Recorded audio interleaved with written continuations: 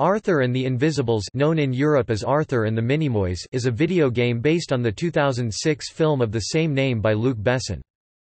The game allows players to relive the fantastic adventure of Arthur and his two friends, Selenia and Betamash, in their mission to save the Minimoys world from destruction.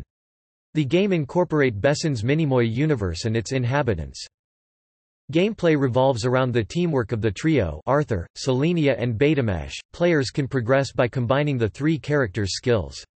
These skills are expanded upon as the game progresses, ranging from detectors that allow to find the game's collectibles Betamash, upgrading Selenia's dagger to the Sword of Power, and allowing Arthur to remove shields equipped by some enemies.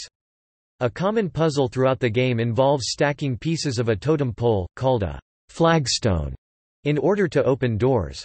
Players also get the chance to stack on top of a Mogoth to cross razor-sharp stone pathways, as well as ride among monstrously huge spiders and ladybugs in order to access some areas.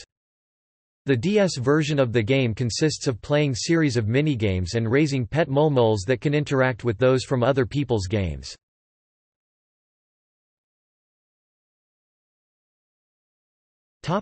Reception.